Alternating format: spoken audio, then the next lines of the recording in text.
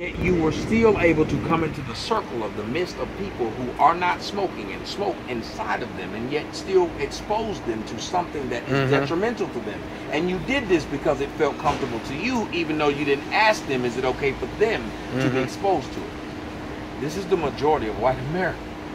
This is how white America destroyed the Indians by exposing them to chickenpox and never asked them how do they like living the way that they are. Now, no offense to you, but what I'm saying is, no. What's offensive to me is I don't have cancer and I don't want it, and yet you're smoking in front of me. And you're gonna get it anyway because we all die somehow. No, I'm not gonna.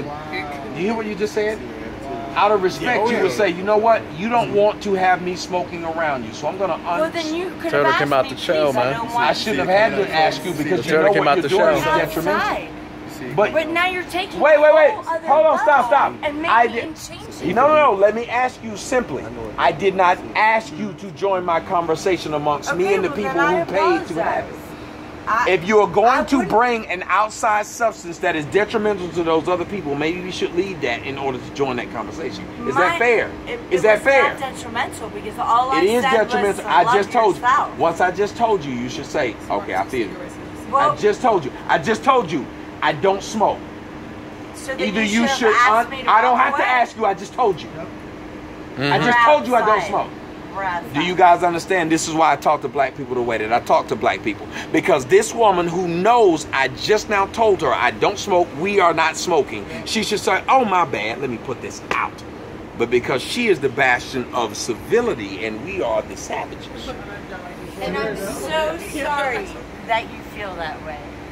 You should be sorry that you're doing that. No, I'm not. Of course you're not, because you are civility. No, because you changed that entire conversation about love and everything. And you could have continued the conversation by just putting out the cigarette. Oh. Because I've done that several times. If you asked, I shouldn't have had to ask you. You know it's a problem. We're outside. You guys see, she keeps saying I have to ask her. You know what? Think about it.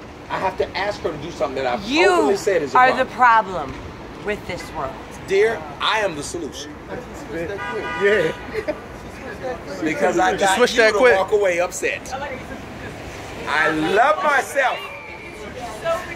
When I can make a white chick mad, my day went well.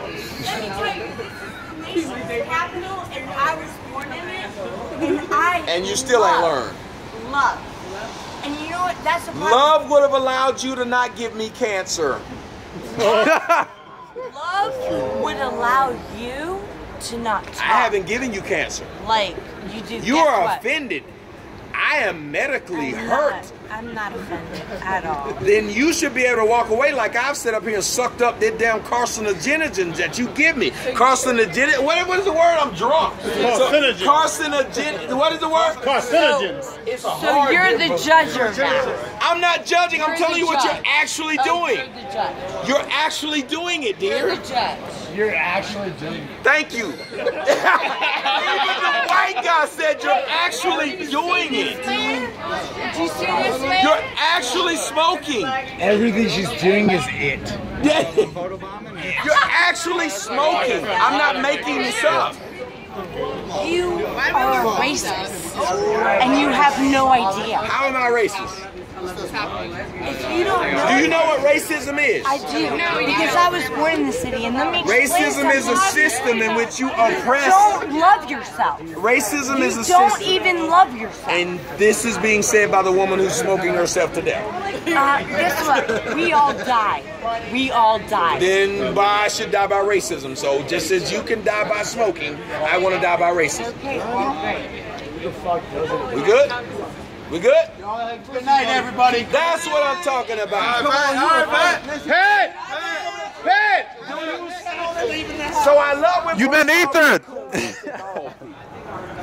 You see how she sit up there and thought that I was gonna go along with the bullshit because the white chick comes in the middle of black people and teach us how to be real? That's an ether right How many of y'all have heard me say the worst thing that ever happened is I listen to when white people come, I get more mad at them than anybody else because I get pissed at them because they think that they can civilize us. because they think that they can do the whole higher learning to us. I don't need you to tell me common sense. I know common sense, motherfucker. I taught you mathematics. I taught you. I taught you this shit. And the difference between me and the Umar Johnsons and all that shit, I actually believe it. So you can't tell me anything more than I know. Matter of fact, I can teach you more than you know. Exactly. Exactly. Come from I learned that from the Nigerians. Exactly. Yeah. They listen to me talking, they like, you still don't get it. And I started to feel bad. I was like, how the fuck you gonna talk to me like that, punk ass nigga? I'm talking that good shit. He was like, you still don't get it. And I realized what that meant. White folks think we too stupid to learn. That's why during the show I said they look at us like my cat. Yeah. They gave us Ebonics because they think we too stupid to learn. And I told them when I took the SAT, I made a perfect score. The only nigga did it in Georgia on the math, because I said that's logic and common sense. And no matter how many videos they put out, ain't nobody been able to dispute that. Why? Because it's true. Exactly. Because I look at what I do and I look at who they are, and I understand that literally white people have been able to get away amongst black people like Rachel Dolezal and anybody else just by being white. They can walk around you, be white, and you accept everything they fucking say. Not me. And I become an enemy because you have to tell me the truth. I don't care if you black, white, tall, short, gay, or straight. If you tell me the truth, I listen. Thank you. If you tell me a lie, fuck you. I mean, what actually happened there is when the moment she tried to tell you something different about, she wasn't accepting what she was as a white woman. Like, she couldn't accept herself. Yes.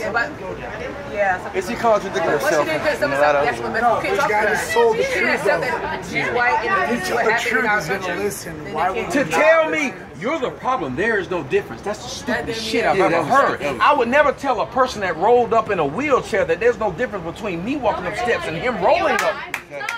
That's the stupidest shit I've ever heard. There is a difference. And in America, what we have done is marginalize differences. We try to tell everybody that they all have the same opportunities. That's bullshit. Not everybody has the same opportunities. My daughter has a different set of opportunities than your child, I know this. I'm not going to act like my child has the exact same opportunities. As a matter of fact, I want my daughter to embrace the fact that she has it a little bit easier than someone else because her dad worked his fucking ass off to make sure it's possible. Yep. People got mad at me when I was dating this white girl. She said, oh, I feel so bad for black people. I said, why? She said, because I've had different opportunities than they've had. I said, because your fucking family worked for it. If you work for something, don't feel bad that you did. That's how wealth is created. That's how wealth is passed down. In the equivalent of what this man is doing, this man said, if I work for this dude, in the back end, I will be able to make for myself. I will be able to do for myself. His mentality will allow him to grow.